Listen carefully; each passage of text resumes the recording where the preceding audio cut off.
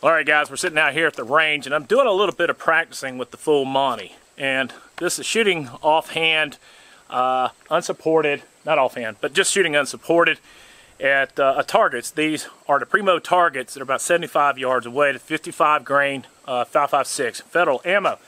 But this is good practice just to be able to shoot targets. A lot of times when you're shooting 3-gun, you're going to be shooting targets like this.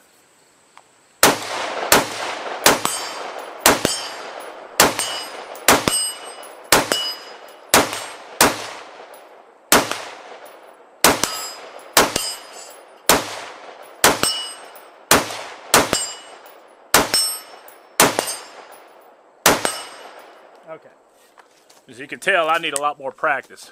So I'm going to do a video here in a little while.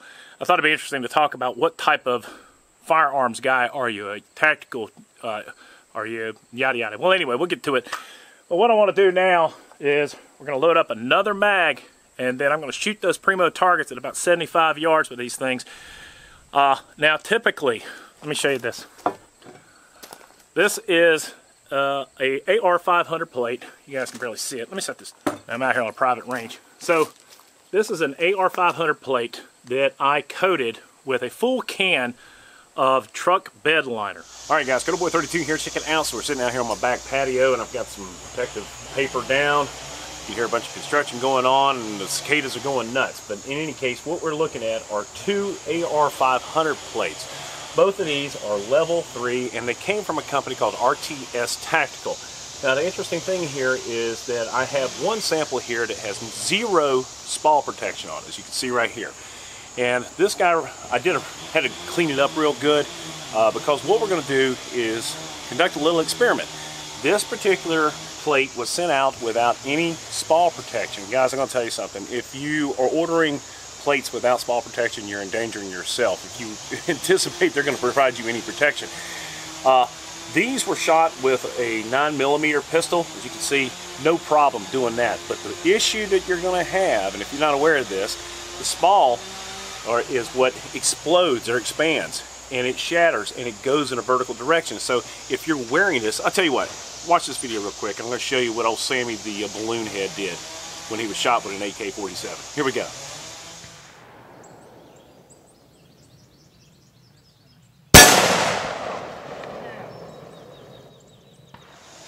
Okay, so what that was meant to do was simulate someone's head right here. If you get shot with a, I don't know, 7.62 by 39 and you don't have Spall protection in, what happens is that thing will hit and everything under here is going to be bleeding after you get shot.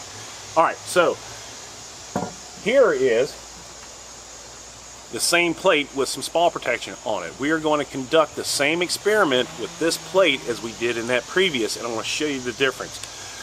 Spall protection is meant to capture. The bullet hits it, it expands, it implodes underneath this, and this is meant to capture that Spall to protect you from getting hurt. Here's the experiment we're going to do today, because we've already done and shot this guy right here. I want to treat it with this Rust-Oleum truck bed coating. This is for fun, guys. This is something that I haven't done in a long time, like have fun. We're actually going to do a full-blown review of these plates here. We're going to shoot them with everything under the sun to see how they fare. Interestingly enough, level 3 at 25 yards against 223 or 5.56, 55 grain. It's amazing the difference. You would think that it could withstand that. Unfortunately, that's not the case. Okay, so what we're going to do, I've already taken the liberty of shaking this thing up pretty good. I'm going to suspend it. I've already degreased it. I'm going to suspend it just like that. And we're going to put a bunch of coats on this thing and see how well it holds up out on the range. Here we go.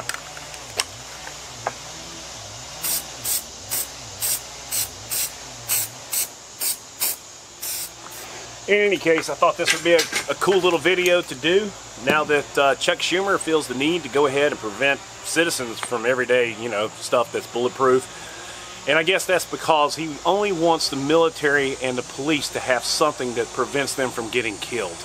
Isn't that interesting how that works out? So we're going to let this set up, and then we'll go ahead and apply a couple more coats to it. I'm pretty much going to put this entire can on here. I don't know how well it's going to dry with this humidity we have out here. I might drag it inside just to get it out of the humidity. That might be a good idea. I think I should have put it on a little bit better platform.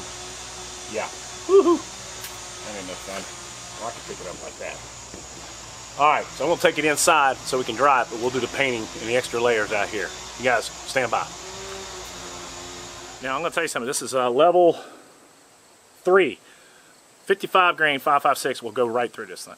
But what I want to do is I'm going to test it out with some 9mm to see if, in fact, this stuff does it. But before we do that, let's go ahead and blow some more rounds up there at those Primo targets and see how they fare with the 5.56. And then I'm going to stack this guy right here, right beside it, and we're going to go ahead, shoot it with the 55 grain, see what happens, and then we're going to hammer it up with some 9mm from the Palmetto State Army AKV. Here we go. Let's load up another mag. Stand by. Okay, so now what we got is I've got the 2 Primo targets down there, and yeah, this is really 70, not 70, this is 50 yards. And they are experiencing some pitting.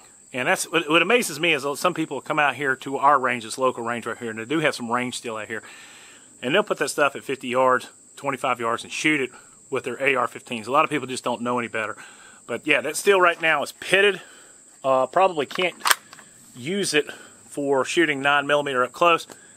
But what I'm going to do now is we're going to continue. I'm going to put 10 rounds on the Primo target stuff, and I'm going to put a couple rounds on the RTS level 3 AR-500 steel plate.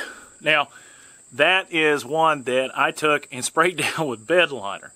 Later on this week, we'll probably go ahead. Here is another steel plate, and this has the factory installed spall protection. We're just going to put this in a carrier, and we're going to test it out. I'm going to show you some of their carriers. I've got the multicam as well as the flat dark earth. I've already shot a couple holes through the flat dark earth. As a matter of fact, I destroyed a whole one side of it just testing it out. But we're going to put one of these plates in that flat dark earth carrier that they provide. We're going to go over to the details of the carrier. It's going to be a lot of fun. All right, well, I want to show you guys. Let's see if that truck liner can help out. And then we'll pop a couple of 9mm rounds at it. Here we go.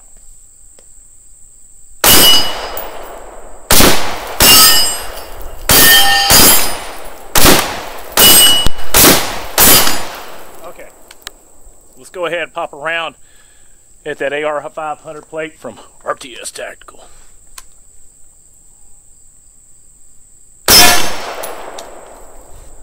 Let's get on down there and see what that looks like. Stand by.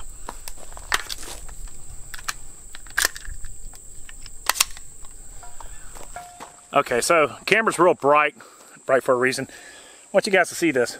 So, truck liner evidently does not work as spall protection. You're not going to get a lot of spall protection from 223 round or 5.56. That stuff is usually going so fast that there's no way to stop it. 3,200 feet per second and change. Anyway, she put a hole right through it. Which is interesting is that when we get done with this, I'll shoot it with a green tip. You can see the difference. All right, so right now what we want to do is I'm going to put it up on to the heel here, and let's go ahead and shoot it from about 10 yards with 9mm and see what happens. Stand by. I got the AKV right here. Let's see, I can see better like this. And let's give it a shot. Move back a little further. And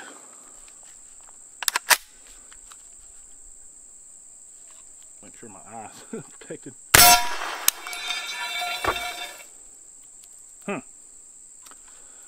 Let's see it. I don't think it captured anything, and like I said, in an upcoming review when we actually do the spall protected steel as well as the carrier protection, we'll perform this test one more time. Let me see what that looked like. Well, it appears that I shot it in the same exact location. Let's see if I can shoot a little center left. Here we go.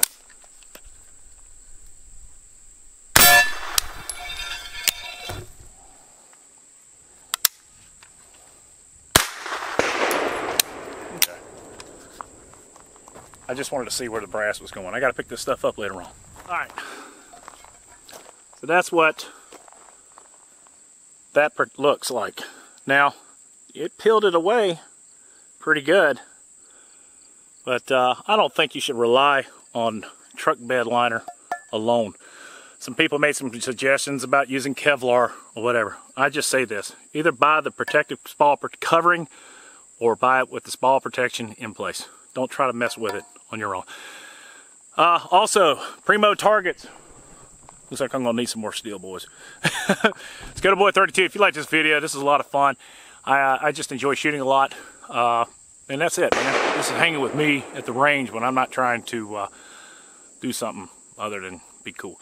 All right, guys, here we are, and we're getting ready to test green tips out on the RTS Tactical AR500 place. Now that's just the plate down there that I put some, what do you call it, truck bed liner on it. I would not suggest ever doing that and feeling safe to wear that into any kind of situation.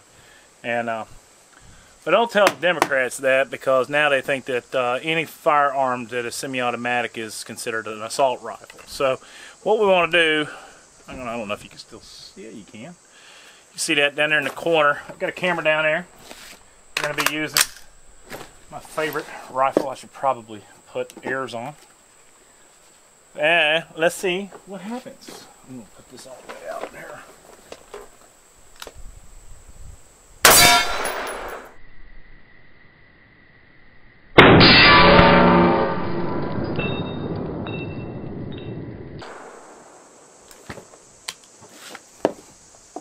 Let's go down there and check it out. Okay, there it is, a green tip. Steel penetrators do not penetrate, but your regular old 55 grain, knock its bottom out. Sorry, I didn't mean to say that, that's pretty bad. But anyway, man, I wish this guy had stayed up. You can see the heat from where it's in my trunk. Look at that. But yeah, that's what a green tip will do. That's what a 55 grain will do. So all the people out there shooting the green tips thinking it'll penetrate this stuff, nope. So with that being said, guys, I hope you like this little demonstration. Don't rely on a self-applied Spall protection. Get the stuff that's already coming on there. It's Good Boy 32. Like this video, give it a thumbs up, subscribe if you haven't already done so. Support the red, white, and blue. God bless America. God bless those men, women in uniform 24/7 for our freedom. This freedom is not free. I'm out of here. Y'all be good.